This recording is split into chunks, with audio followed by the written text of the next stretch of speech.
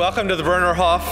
Thank you all for getting up early, bright-eyed and bushy-tailed, ready for the hard work of breaking the glass ceiling. You know, the countries of Switzerland and the United States are called the sister republics because our founding fathers collaborated to create these vibrant, free market democracies. We're two of the oldest democracies in the world. And today, we collaborate to make our country stronger by enhancing those free market economies. How? By breaking the glass ceiling. If she can see it, she can be it.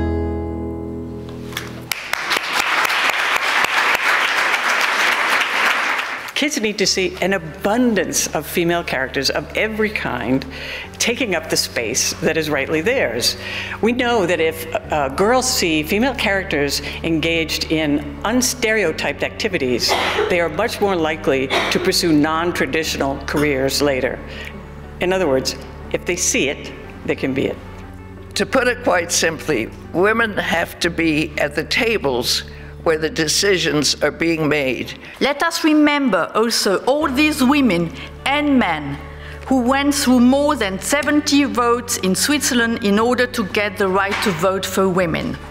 Equality is definitely not a nice walk in good weather. It needs energy. It needs a lot of pioneers in politics or economy. The energy of these people from all over the world, their courage, their determination should inspire us today and tomorrow, so long as we haven't achieved de facto gender equality. And I won't wait 300 years. In the last months, I met some women who have begun to feel a bit tired of fighting for gender equality.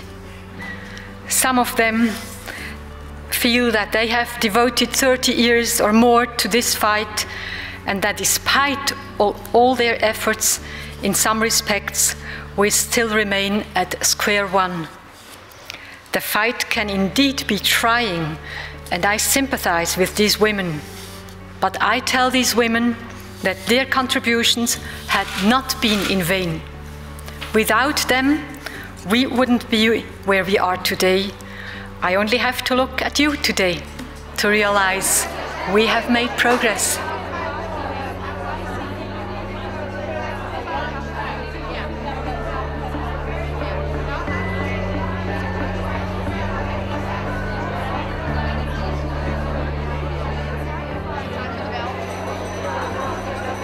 Because of this conference and because of the preeminence of the women that come to this conference, and that has also been building over the 3 years it's been in existence, we're now looking at real systems, ways to actually implement change and bring the ratios into a more sort of equal place. I mean, we have raised the fact that we are sort of hovering down at the 20% level in terms of our representation in corporate boards, in the upper echelons of corporate management.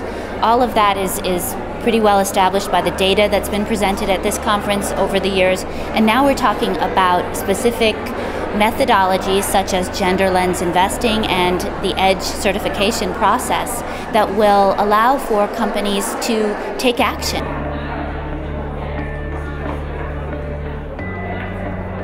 On the Gender Lens Investing panel, it was very exciting to talk about very concrete tools and innovative tools that are scalable, that could support this agenda of women's economic empowerment. So we talked about everything from shareholder activism to managing your individual investment portfolio in a way that would seek out gender biased investments, to what I do, which is work in the government in a U.S. executive branch agency called OPIC, which is the government acting as an investor in supporting developing countries.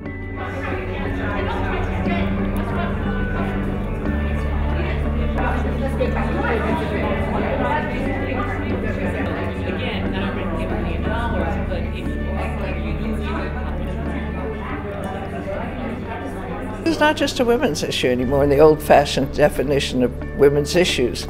This is a major economic issue because the companies and the governments that don't get with the program are going to fall behind. And we now have statistical economic evidence of that. So As long as women are suppressed in some way, either in their education or in their freedom, those countries will not do well financially.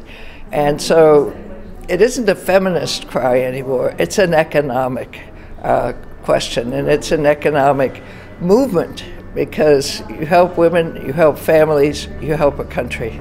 We might be on the cusp of turning that corner, because women are getting much more sophisticated about how to change the metrics, and that's where this creativity will come in. And I think we all have to be motivated, remain optimistic, but understand that this is a pernicious problem, and we're in it together.